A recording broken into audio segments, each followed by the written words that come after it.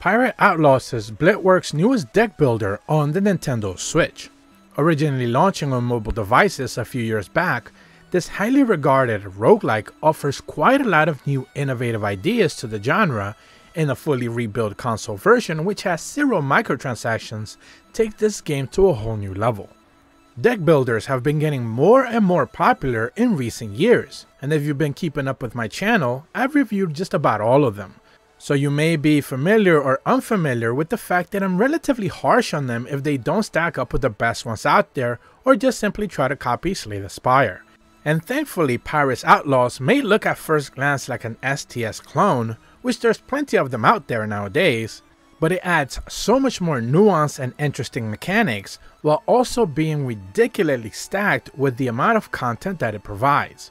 First and foremost, if you play the mobile version, you know that they added to it slowly, and there might have been some pay options to increase the progress. The console version of the game removes all barriers, and once you buy it, you pretty much have everything unlocked. 900 plus cards available, over 200 different relics, 16 unique all playable characters, all with their very own challenges, quests, and even unlockable outfits to obtain, a fully brand new hard mode that has you unlocking it after you basically reach 999 repute, which is something I'll be discussing in a minute, and more importantly, 7 fully playable maps to progress through, which add another 300 or so enemies, over 50 different bosses with many permutations, and of course the Tavern Brawl mode and the arena. The breadth of this game is staggering for a deck builder, and you're in it for the long haul if you're an avid fan of the genre. To say that there's tons of bang for your buck is an understatement, and at just $17 at the price of launch, you're getting a steal. Story-wise, there's very little here. Each of the characters has some basic exposition, but that's about it. You'll actually learn more about them as you take on quests and challenges, some which are specifically tailor-made for a character, so you can pick up on their goals and reasons for fighting through that. But as far as like fully realized cutscenes, that's not really what you'll find here, nor should you be expecting that. Aside from the quest, you also have bounties that earn you some extras as you take down the major bosses of each one of the maps. You also have feats, which are the equivalent of achievements, and trust me when I tell you, there's plenty here, even more to be obtained through hard mode. Some of the quests require you to take a specific route on each one of the maps, but doing so rewards you with unlockable card packs and even unique outfits as well, so it's well worth taking a detour if you're aiming for that. That is to say, every run through each one of the maps can be just randomly focused on whatever character you chose and besting the perfect deck specifically focused to take down a challenge for a specific reward, so it provides plenty of reasons to try and try again, which is all about this genre is all about. As you complete runs in a map, you can obtain cards that may be universally unlocked for all characters, but of course keep in mind that not every single card is viable for a specific character.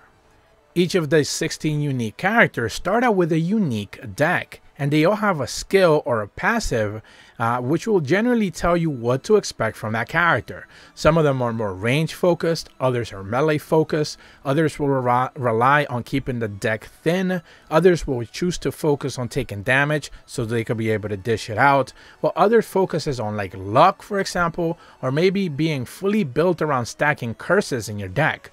Essentially, that is to say, they're all unique and they all have multiple deck builds that you can try out to go after, as it adds to plenty of variety.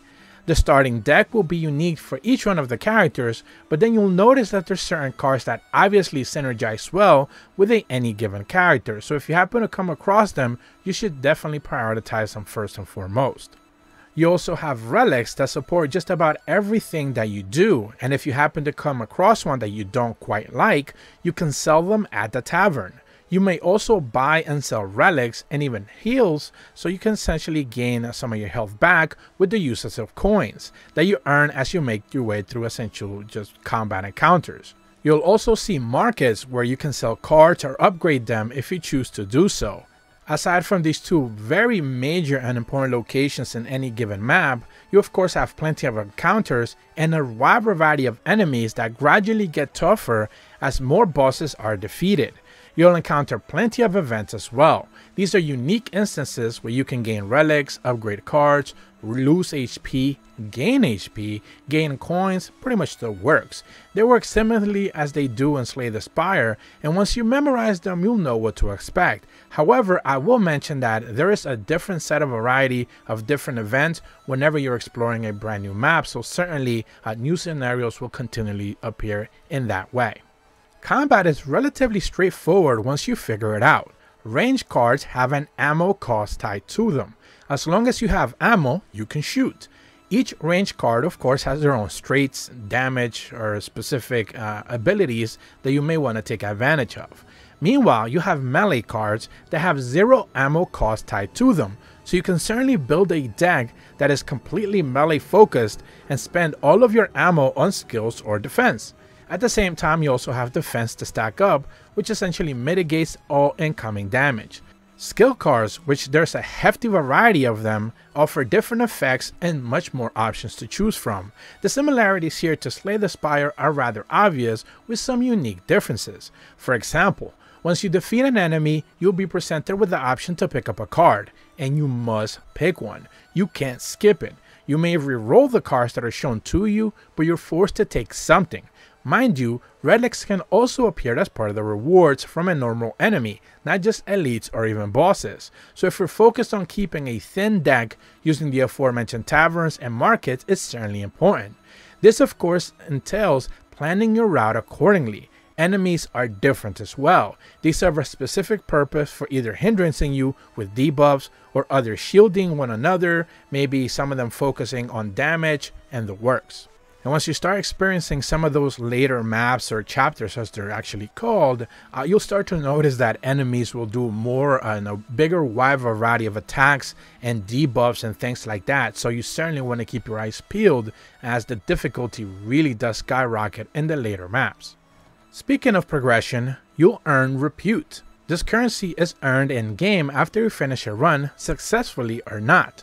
Characters are unlocked just about after every 500 or so or 1000 repute for each one. So let's say after 1500, 2500, 3500 and so on. And card types for specific play types are also unlocked as you stack up repute. Keep in mind that you can't spend it. It's just a currency that signifies how much time you've actually spent playing the game and how far you've gotten. Alongside the 7 normal chapters and maps that I've mentioned before, you also have 2 other brand new game modes. First is the Arena. This is a floor-by-floor encounter-focused game mode where you defeat a pair of enemies, then are presented with the typical choices you'll see in a map, but simplified so you can basically just do things like upgrade or remove cards, perhaps use the shop at a cost or pick up a card, maybe some loot, whatever the case is. It provides a hefty variety and tons of unlockables in its own right. Lastly, you have the Tavern. This mode lets you pick card packs that synergize with one another as you take down enemies in back-to-back waves. It feels almost never ending, and you'll basically have quite a lot of challenge here in this one. It's certainly one of the most difficult ones that I came across as I was playing this review copy. And it does provide a wild amount of options for you to be able to synergize cards with one another, as well as to be able to see pretty much all the enemies if you're focused on one specific map type that you enjoy the most, or you maybe just want to unlock all the cards for that one specific map. So you get to see a lot of stuff if you're choosing to engage with the Tavern Brawl. If you haven't picked up on it by now, Pirates Outlaws is a fantastic deck builder which kept me coming back since I received my review copy. There's not that many games that I'm actively thinking about playing while I'm doing other things, and this one managed just that.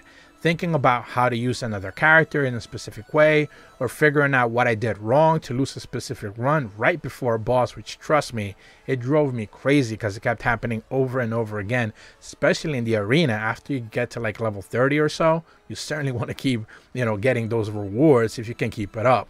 Everything about this game just keeps you coming back, and for a very good reason. It's a damn good time.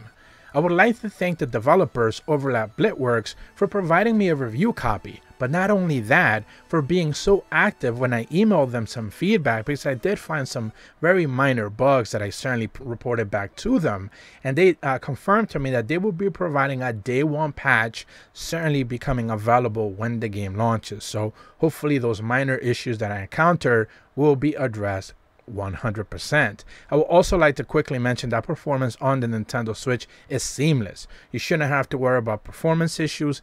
I never had the game like crash on me. I never had any sort of like weird stuff happen. Just minor cursory things that I reported to the developers, and hopefully they get addressed. Nintendo Sphere gives Pirate Outlaws on the Nintendo Switch a 9.5 out of 10. If you're brand new to my channel, be sure to leave a like and subscribe, hit the bell to receive notifications when the videos go up, and as always, thank you so much for watching. See ya!